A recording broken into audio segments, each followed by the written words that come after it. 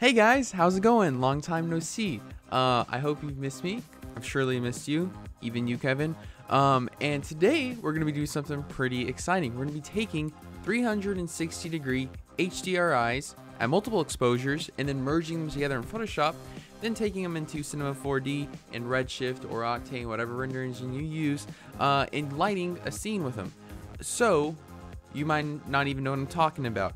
What I'm talking about is, if you don't know, for context, HDRIs are used in visual effects industry, and basically they allow you to take a lighting environment, like let's say this one, and then replicate that later on in the CG pipeline, which is really nice. I'm going to be using a cheap little camera. This is the Insta360 1X, as you can see right there. I think it's like $300 on Amazon. A really nice photo. There's multiple ways to do this. You could do this with a DSLR camera and take several photos at different exposures and then merge them all together. But I found that this is the most time efficient way and definitely probably one of the most cheapest ways, especially if you don't already own a DSLR and a fancy tripod to set up all of the lighting. But this is definitely the fastest way, so this is the way we're going to be doing it. We will be getting all of our reflection data and our lighting data just from this in our CG scene. So with all that, let's get started. Okay, so essentially what we're going to be doing is capturing our 360-degree HDRI. But we can't just take one photo, we have to take multiple photos at different exposures so that we can later get all of that different information. Because this camera realistically probably only has like 5-7 stops of dynamic range, and we're gonna need upwards of 20 to get the proper lighting, or else our lighting inside of CG will just look really flat. So what we gotta do is just set the camera down in a proper place. It's gonna fall. Look at this. There we go. Alright. No. Nice save. Gosh. Whoa. Does that look ridiculous? Okay, where were we? Yeah, so we're gonna take our several shots of exposure. We just put it on this tripod right here because it was falling down earlier. Okay, so whatever camera you're using, whether it's a 360 photo or you're gonna take DSLR photos and stitch them together, you wanna make sure you're shooting in manual because we're gonna have to actually control our exposure. We're gonna purposely underexpose and overexpose this photo. So what you're gonna wanna do for this, of course, is switch into manual mode. And after being blinded, go ahead and drop that ISO down to the lowest number possible, because that will keep the least amount of noise in your image. And we wanna really clean an image because it's gonna be easier for Photoshop to merge this later on down the line.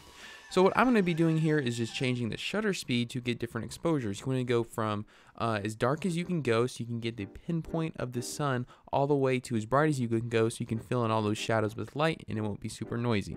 So after taking 4 photos, we're going to go ahead and we're going to have to open them up in a image editor to kind of unwrap them, because I'll show you. These are raw photos. We want the raw versions. This other stuff, ignore that. You don't want that. You want the raw. So we'll get in the raw right here.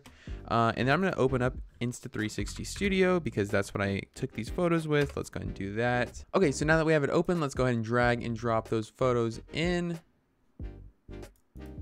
And I'm just going to pull them in like that. There we go. Sweet. So now you can see our different exposures. So I'll click on them, let them load. The really important thing with this, guys, is to make sure, like I said, you get those shadows right there.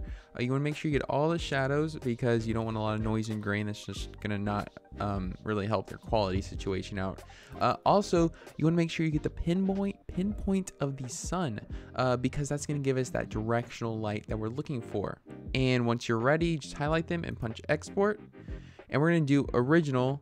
Automatic horizontal correction, that's fine. Make sure you select your location that you want them to be, and then we'll open up Photoshop to merge them together. Okay, so now that you're in Photoshop, it's pretty simple from here on out. Let's just go to File, Automate, and then Merge to HDRI Pro. And then we're just gonna pop up this little dialog box here, and I'm just gonna select my 4 HDRIs I took. You might have more than 4, you might have less. Usually you get around 5 or 6, but I was going pretty quick with this. We'll see how it looks. Okay, so once you import them, give it a couple of seconds. This dialog will pop up right here. And if you look in the bottom, and I'll slide this up so you can see, we have our different exposures down here. And what that really just means is that's just the different exposures that our camera's viewfinder was at, or it thought it was at. And then really the most important thing, guys, here is just click remove ghosts. That'll probably help you out a little bit in keeping it a little more accurate, especially if it was moving around a lot. And you must be in 32 bits. That's gonna be important for later on when we go into Cinema 4D. I'll show you why. So let's go ahead and punch OK, just like that. It's gonna merge them together, do its thing. Creating file. Photoshop likes to take a little bit of time to do these things. Depending on how many photos you have, it could take really long or really quick. For me, only 4, not too bad. Also, the remove ghosting takes a little bit longer. Okay, there we go, having it loading up right there. Gotta love it. And there we go. You're gonna get some interesting results. Let's just zoom in right here. Wow, it's really choppy. No, do not do that. This is just because the camera was shaking and we have some chromatic aberration. You can remove all this, especially if you're working on a very professional production. It'd probably be in your best interest too, because you don't want to see all this craziness in your reflections. However, for this little YouTube video, it should suffice for the purposes. So you might be thinking, if you're observant, that sky looks blown out. And it is. That's because this screen is only displaying around 7 stops of dynamic range because we're in Rec 709. But really, we have more information that it just physically cannot display that, so it just blew it out. Really, the data is there. So let's go ahead and do this. Let's create an adjustment layer, and let's do exposure. If you think I'm lying, I'll show you right here. So let's take the exposure down. Look at that. We pull it all the way down, and let's zoom in right here.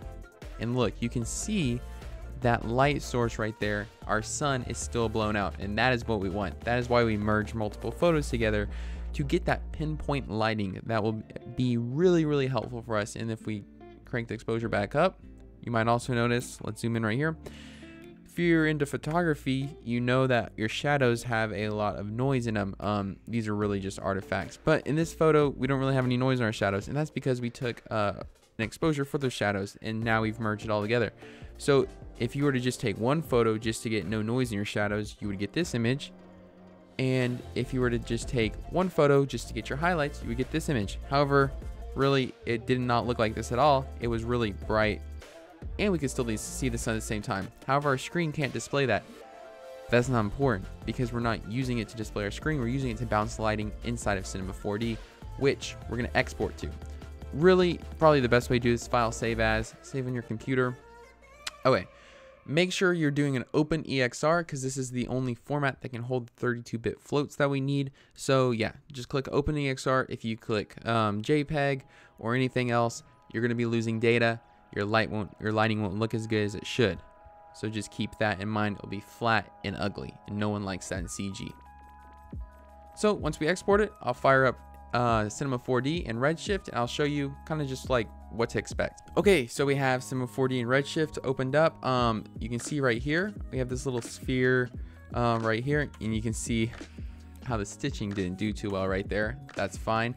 You're not going to use this for as a backplate. You're not going to use your HDRI as a backplate. You're going to use your video or your whatever else you have, a green screen, as your backplate. Really, you can see I bumped up my exposure here. It might come in a little dark. Just kind of bump it up to what you think looks good. You can get really complicated with that kind of stuff by using color checkers and exposure meters, but of course today we're keeping it simple.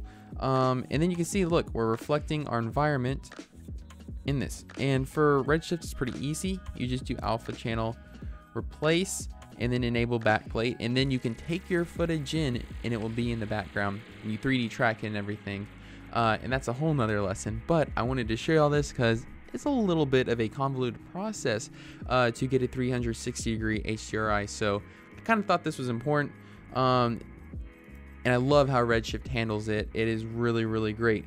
So with all that being said, I think this is the end of the lesson. I hope y'all enjoyed it. You can see we have that specular highlight right there from the sun, which is amazing.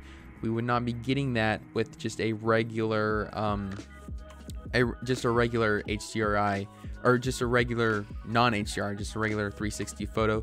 We would not getting that pinpoint lighting. Everything would be blown out. So that's really, really nice. This is super powerful and super awesome that you can take a 360-degree high dynamic range photo and bracket them together on a pretty cheap budget. So just keep that in mind, guys. Thank you for watching. I hope you enjoyed. Check out my website. I have my rendering with Redshift class out now.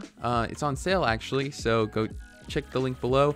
If you ever wanted to learn CG, get into CG, or just want to learn how to use Redshift, I would definitely recommend checking that class out. And again, guys, thank y'all so much for the support. We're going to be cranking out a lot of videos coming up, some really exciting stuff as well. So I'm really happy for that. With all that being said, guys, thanks for watching. Peace out.